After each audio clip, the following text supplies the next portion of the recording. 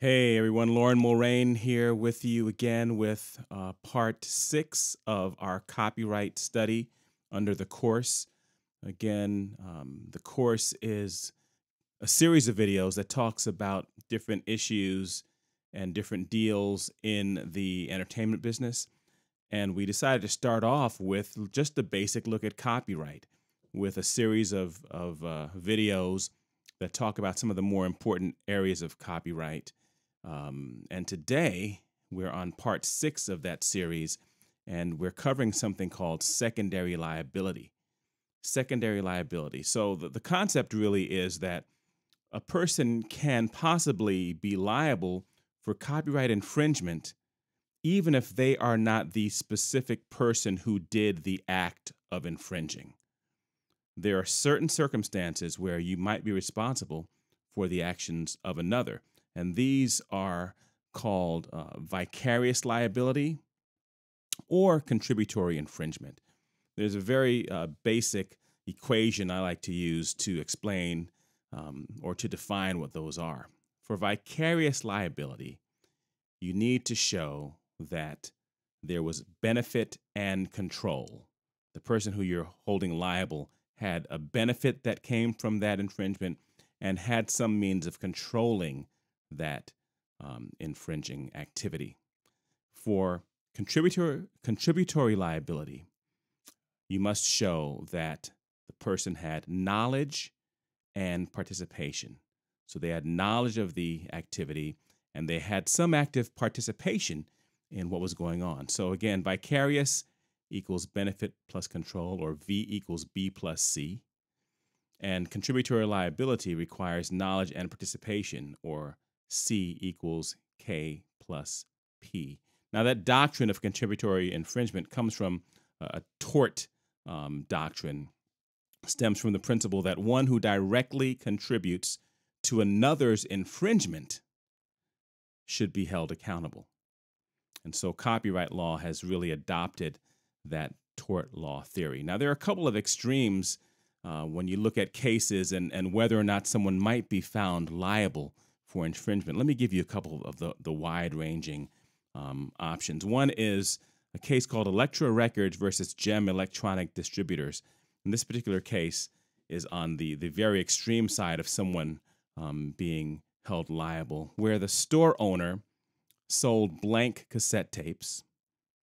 For a fee, they loaned out pre-recorded tapes of albums to their buyers, and then they provided a system in the store for these buyers to make copies of the CDs.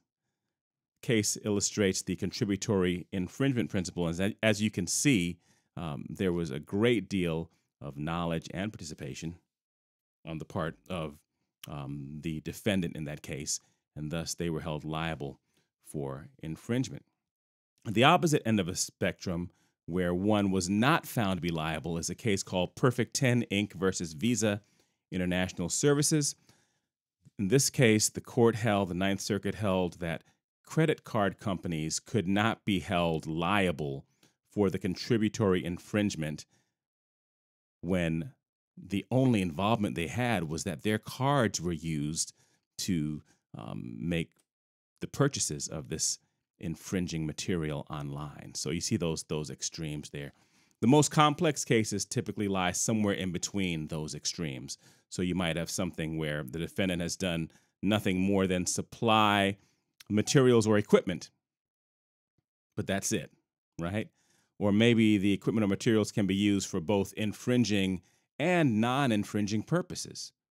Again, we would need to see some other facts in order to determine whether or not there would be infringement as a contributory infringer or vicarious liability. In one of our earlier videos, we talked about the Sony versus Universal City Studios case, 1983 case involving the early days of the home video recorder. In that particular case, the Supreme Court held that the manufacturer of the Betamax was not liable for contributory infringement when someone used their machine to make copies of on-air television shows.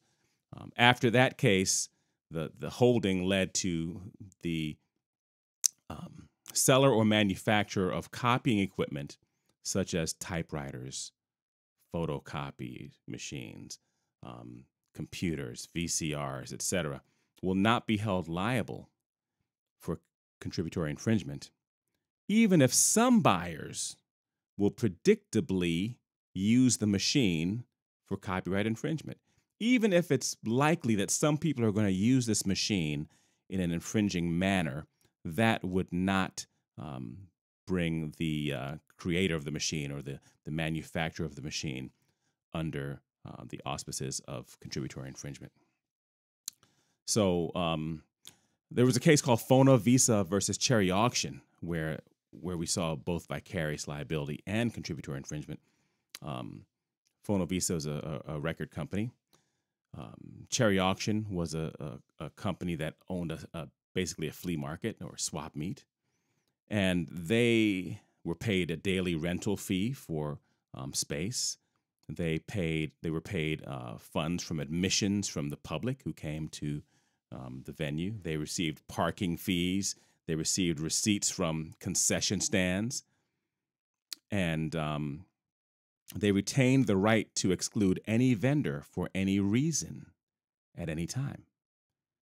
So with all of this, we saw benefit, we saw control, we saw knowledge, we saw participation.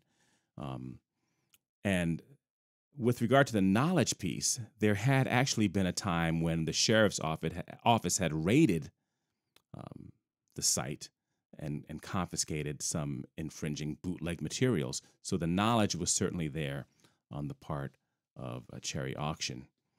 They could not escape that piece. With regard to participation, they provided the space. They provided utilities. They provided parking. They provided advertising. They provided plumbing. They provided customers.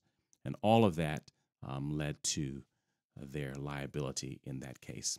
So, in a nutshell, it is possible to be liable for secondary copyright infringement as a contributory infringer or through vicarious liability. Remember the formula. In order to be liable for vicarious liability, V equals B plus C, you need to have benefit and control. And in order to be liable for contributory infringement, K plus P, contributory infringement requires knowledge plus participation. All right, that's all for today. We'll see you next time around.